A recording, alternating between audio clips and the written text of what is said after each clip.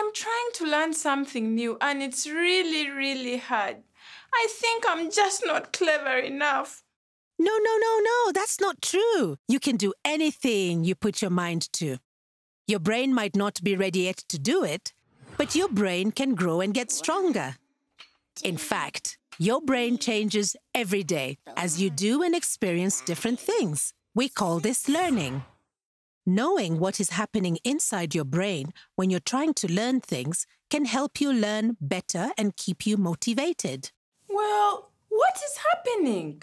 Your brain is made up of trillions of nerve cells that we call neurons. They have very important jobs as they carry messages to different parts of your brain and the rest of your body. They must be very small if I have trillions in my head. What do they look like?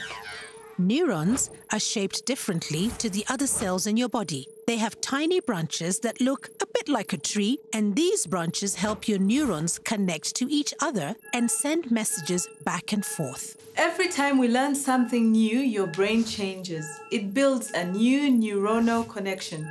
Your brain will find another neuron to connect to so it can transmit the new message. When we learn facts or a new skill, the neurons look to make connections. They're trying to tell the story of what we're learning and experiencing.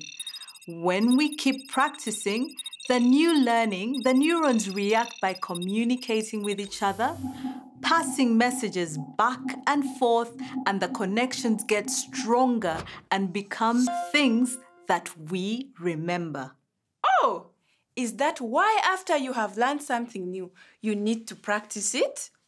Yes. If we practice things we find difficult, then our learning will improve. This is because the neurons associated with the task will be used much more often. Every time you practice, the brain builds stronger pathways between these neurons. This is when the learning starts to become easier for you. You can even start to do things without thinking about them. That is why we get better at things through practice and why it is important that we shouldn't give up if we find something hard. Taking on challenges helps the connection in our brain to get stronger. Think about walking in a forest where there is no path. It's really hard. It's slow. You're getting cut. But the more you walk the path, the easier it becomes because the bushes and the long grass gets trodden down. Eventually, the path becomes tarmac and it's no problem at all to pass. Learning is like this. It reminds me of the time I rode a bike. It was really hard because I had to think of loads of things. Braking, pedaling, steering, and keeping my balance, not to mention staying on the path. But the more I practiced, the easier it became. Until now, I can do it without thinking about it at all. Yes, that's because your neuronal pathways have become really secure. Your neurons have built a bike riding pathway in your brain.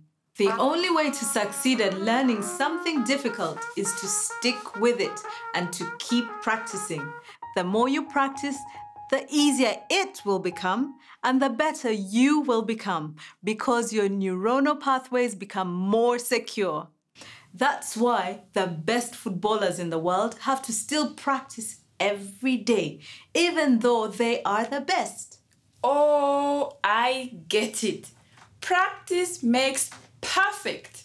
Well, yes, practice certainly makes progress.